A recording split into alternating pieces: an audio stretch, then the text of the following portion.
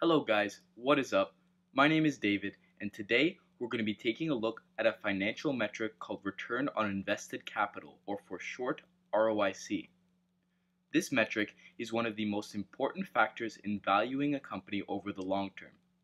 The return on invested capital tells us how effective management is at reinvesting profits within a business. There are many ways to go about calculating this metric. The way I usually go about calculating ROIC is by taking free cash flow for owners and dividing it by long-term debt plus equity. This usually gives investors a good picture of the profits a business is producing and the amount of capital they had to reinvest to achieve those profits. For simplicity's sake, I'll just be using the free cash flow figure instead of free cash flow for owners, as it's a bit more complicated to calculate. I'll link a video by Hamish Hodder at the top of this video if you guys are interested in learning how to calculate free cash flow for owners. He does a very good job breaking down each step. Investors often use ROIC to compare companies in the same industry and to see if a company is more or less efficient in generating returns off of capital than their peers. I'll be going over an example and break down exactly how I calculate ROIC and what my baseline ROIC is for a company. I'll be using Apple's ROIC as an example. I've linked the free spreadsheet that I created to calculate ROIC in the description with instructions, so feel free to follow along using another company by making a copy of the spreadsheet. Anyway, let's get into it.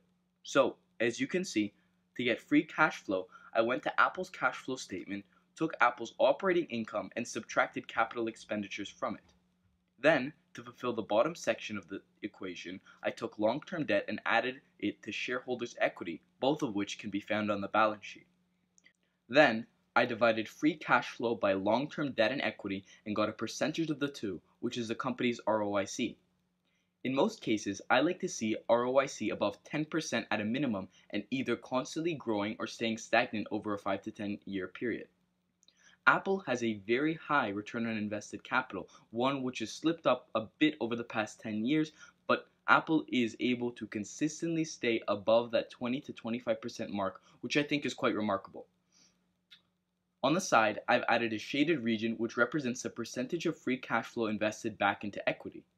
This is something I look for in a company with a high ROIC like Apple, because it's best that the company is reinvesting their profits back into the business to achieve that high return.